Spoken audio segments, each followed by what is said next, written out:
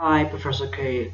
Last Friday, I hung out with my group member Yixin, Leo, and Rebecca. Firstly, we played table tennis. That's a hard time to me, because I am a very bad player. After half hour, I just got several points, so we decided to play ping pong, which I'm very good.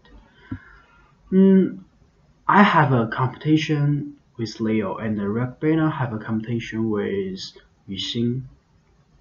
After hours, I lose 2 points. But anyway, that's a good competition.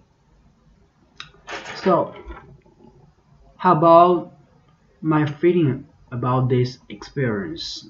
Mm, I feel very good. I enjoying this activity, and I cannot wait to meet them again next week. The most difficult part, I think, is the table tennis, because I don't know how to play it. Maybe next time I won't play it.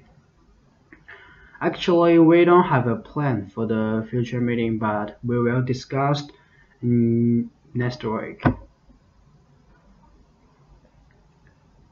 How make the better and more effective? I think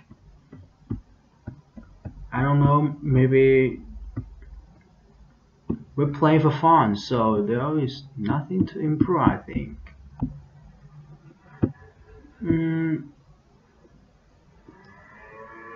give a host a presentation for each student's participation. I think everyone is 25% because everyone is active and the Chinese.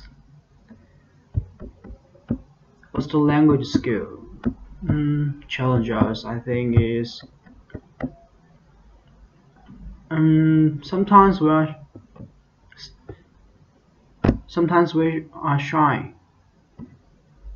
and sometimes we cannot control to say Chinese, but we communicate well. I think.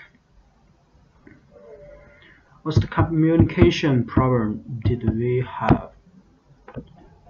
Uh, from now, actually, we don't have any communication problem. Maybe we're Chinese. Sometimes we just say Chinese to express our to communicate.